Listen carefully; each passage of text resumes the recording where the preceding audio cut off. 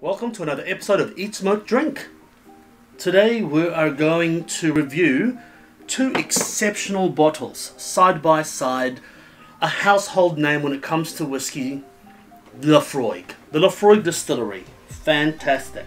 So to the left over here, we have this absolutely ridiculous presentation box, distillery bottling at 44.4%. What an interesting number.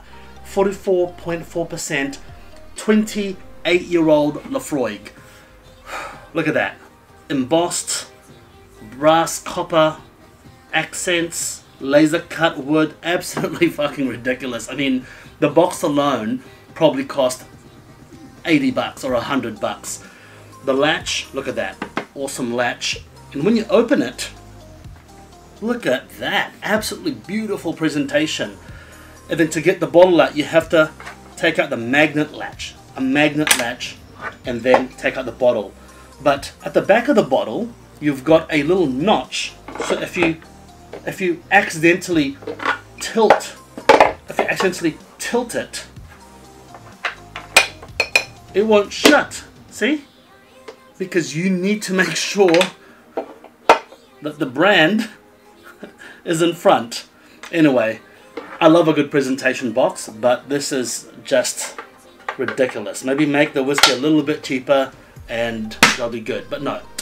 The reason why they do it is because when you are paying for something this ridiculous, you do need that experience. And the presentation box is an experience in itself. Okay, so I'm not here to bitch about the box. I do like the box actually. And then on the right hand side we have the 25-year-old cask strength single barrel 175th anniversary Cadenhead bottling. This is 47.6% in a sherry hogshead, 180 bottles. So this was obviously released in the 175th run of that year. A very special bottling. They released a bunch of bottles with this green label with a nice tag and this 175, and that every single one of those bottles are just phenomenal, what I've had so far anyway. And this one here and this one here will be a good comparison today. So this is the percentages is 47.6, this is 44.4, so for all intents and purposes they're both pretty similar, right? The ABV, they're both pretty similar. Let's get pouring.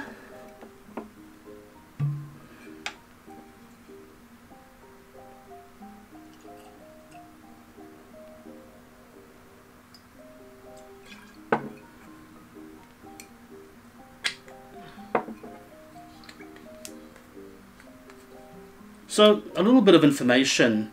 Sorry, you probably don't really want to watch me pour, but I can't really multitask either. I'm not good at that. So a little bit of background on it. I'm actually going to put it here. So a little bit of background on it. Peated whiskies, yeah, they do get a, they're a bit polarizing because, yeah, well, I mean, this is the distillery that is a bit fabled in the US because during the Prohibition times, they actually allowed this to go in and they sold them in pharmacies because when they smelled it, they were like, who the hell would drink Laphroaig voluntarily unless you were sick and there was medicine? So they thought, like, what is this? This is ridiculous. They just didn't know what to think of it. It's polarizing. Peated whiskey is polarizing. Some people get into it straight away and some people take time. I myself, it took me time to get into peated whiskies and now I just can't get enough of it. But the next evolution from that is you get to young whiskies, young peated whiskies. Great, you've got the heavy peat and heavy smack on the nose and oily aftertaste. But what happens is that when you get peated whiskies around the 20, 22, 25 plus age, it actually changes dramatically in flavor. The peat no longer is your traditional peat. The peat subsides and starts to break down over time and tertiary flavors form.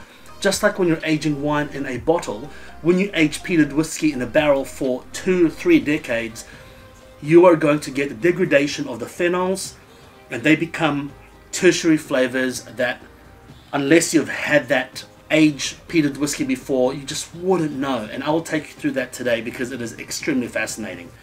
So here we have the Laphroaig 28 distillery bottling, and here we have the independently bottled single barrel.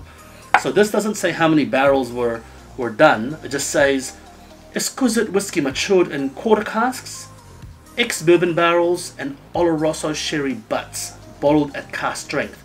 So that's pretty cool. Cask strength as well. So let's get nosing, let's get sipping, let's compare them side by side. So let's do the Laphroaig 28. Oh wow. So straight away from the get-go, you're getting yourself a hint of smoke.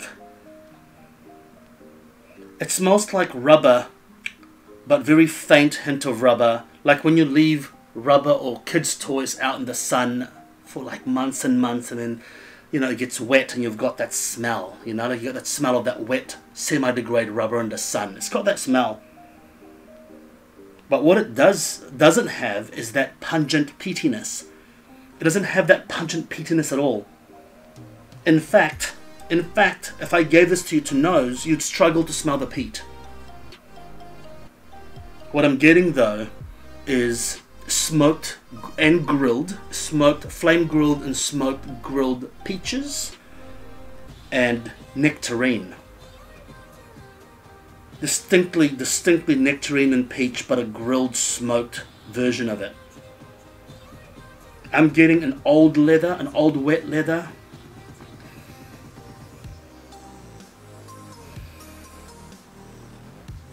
I'm getting a dry grass. When you cut the lawn, there's some dry grass there after 3 days. That dry grass. Hay, shall I say.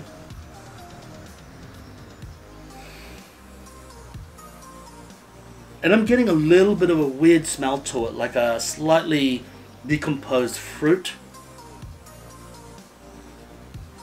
I'm getting a hint of durian. I'm getting a very, very faint hint of durian. You know, like durian smells like rotting fruit and rubbish. It smells like that, but in the best possible way. I know that sounds fucked up, but in the best possible way. And I'm getting a hint of raspberry powder cordial. You know, like those cheap powder raspberry drinks you had as a child? I'm getting some of that as well. The tannins and the oakiness is not so heavy actually. Surprisingly, it's 28 years old. I'm getting some spice in there, cinnamon sticks, and a faint waft of incense smoke. Now let's compare it to the other one.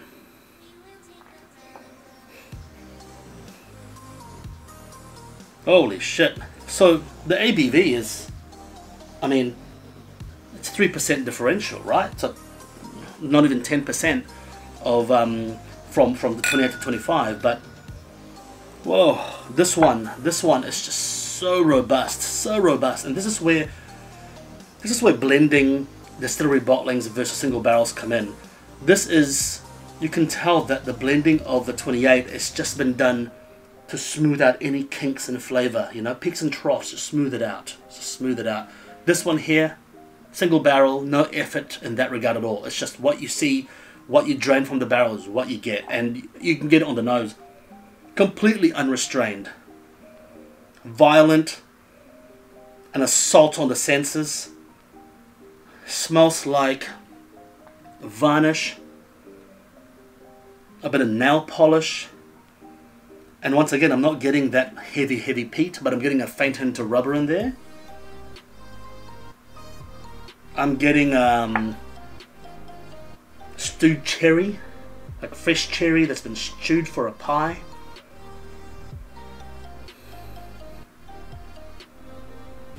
And I know this sounds weird, but I'm getting like a fresh concrete.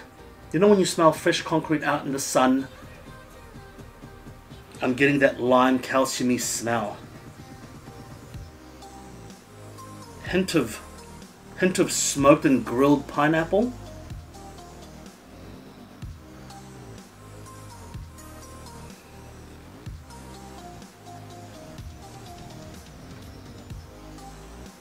Wow, it's completely different.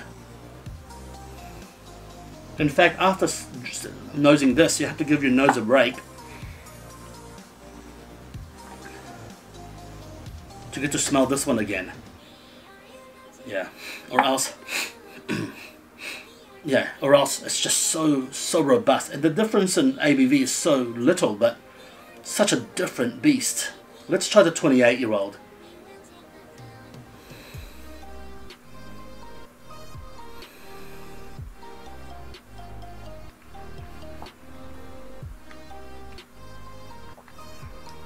Yeah.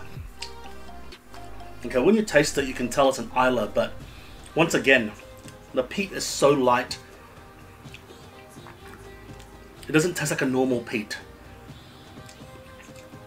But man, it's oily. This is oily, a hell of a mouthful, chewy, sticky, viscous, shall I say. Very savory, like almost like a burnt bacon, like, or just almost nearing burnt, you know, like super crispy bacon. I'm getting that hint of fruitiness, but a lot of herbalness to it as well.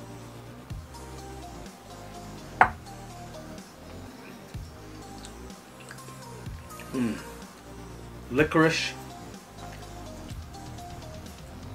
white pepper, a hint of fresh ginger in the background. That's a hint.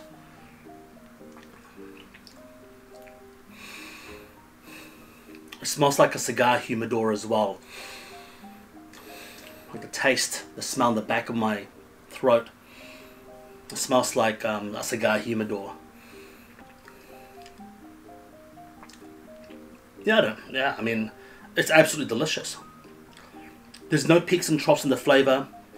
It's quite smooth, but extremely compelling in flavor as well. It's absolutely delicious.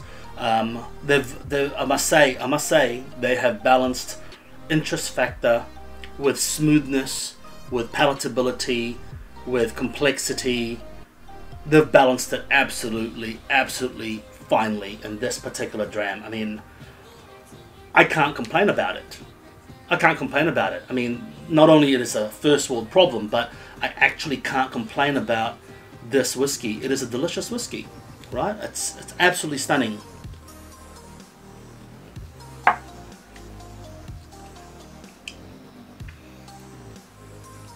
And because it is cask strength, you can't complain that the ABV should be higher. I mean, you can't, because it's cask strength. So it is what it is. What you see is what you get. Maybe one more year younger, at 27, would have been better for more ABV, but I don't know. It's just delicious. It tastes like I am chewing cigar tobacco. I've just opened my humidor. I've got some smoked fruit, some herbs, ginger, some spice, and it's just absolutely pleasurable drink. If you are an Islay fan and you love that heavy peat, funny enough, you probably wouldn't like this because it's not really that peated. In fact, I've had that feedback from someone. They've tried it and they said, I don't like it because they said it's just not peated enough. Well, it is peated enough. It has the same amount of peat as any other Laphroaig, but because through age the peat does break down, and that's what you're getting. 28 years. I mean, this is almost 3 times the age of your average 10-year-old that you buy in bars that you get commonly. So you know, you imagine the peat just broken down over 3 decades. So this is really what you're getting, because in things like this, you will have older whiskey than 28. So they say 28 because the youngest whiskey they put in there is probably 28, because by law they have to do that. So there'll be 30 plus year olds in this. But yeah, absolutely pleasurable to drink. Let's try the Cadenheads one and see how we go. Once again, the nose so different, so punchy.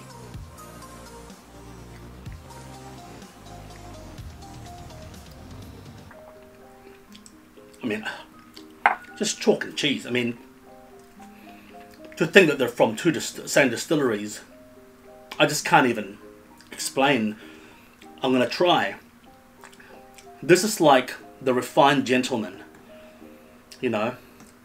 This is like the refined gentleman wearing a suit, wearing a Rolex, maybe even an Omega. And this guy here is Bruce Willis in the first Die Hard, wearing a rubber strap Panerai. You know, this one here is rugged, rustic, unrestrained, zero finesse, confronting dram. And it is so confronting compared to this one that I'm just taking a break and talking shit to you while my palate catches up.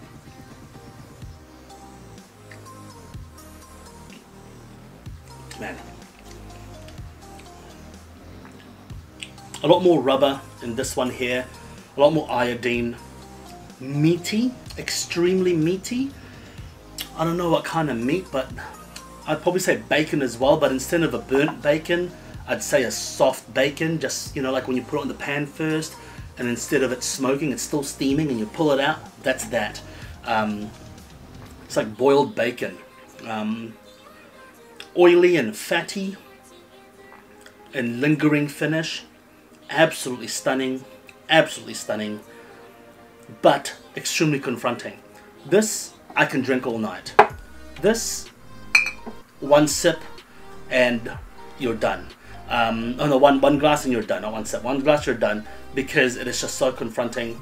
But which one is better? Look, I can't tell you which one is better. Both are excellent drams. They're different drams. I would never tell you one is better than the other, but I would tell you that if you don't like confronting, challenging whiskies, then this will be the one for you. But if you can still find this, that's the question. I'm sure you can. I've seen them in auctions and I've seen them in shops around the world. If they'll be very pricey, both of them, but this will be very pricey. If you can get it, this is more of an experience than this one. And I'll tell you why. Because the 28 distillery bottling is delicious, but it is a little bit too perfect, a little bit too smoothed out and too ironed out. There's no rustic character, there's no roughness. It's a little bit boring. It's a little bit boring, and that's the problem with it. This one here is exciting, you know. This one here is the, you know, the stockbroker that snorts cocaine and, you know, is at any given time he could spiral down to nothing, but he just survives. This one here, white picket fence, 2 kids, a dog in the suburbs. That's the description I've got for you. But they're both fucking delicious. They're both bloody delicious.